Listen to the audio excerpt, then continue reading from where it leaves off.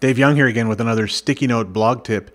Now this one is a little more complicated than some of the ones that we've talked about in the past. We're again repurposing content. So you're going to find an existing post or a topic that you pulled off of a static page or one of your competitor sites, and you can come at this from 4 different angles. This is all based on the fact that there are basically 4 different personality types.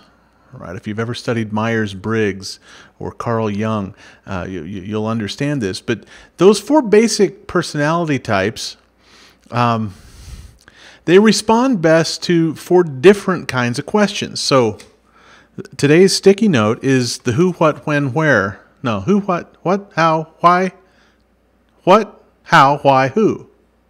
What, how, why, who. Okay, so one particular group of people likes questions that start with what. Now these are some of your fast decision makers, some of business owners, people like that. We kind of call them competitives. People that like how questions, like all the details. So a how blog post on whatever topic, right? You're repurposing an existing topic. You're coming at it from a different direction by asking a new question. So it becomes a how. And then there's a why and there's a who.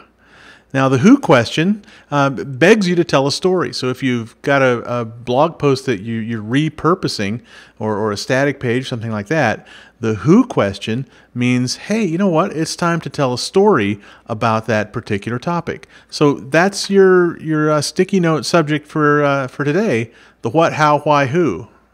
When is another question, but it's not really, see, that's not really a personality type question, is it? That's like when's dinner? So, what, how, why, who?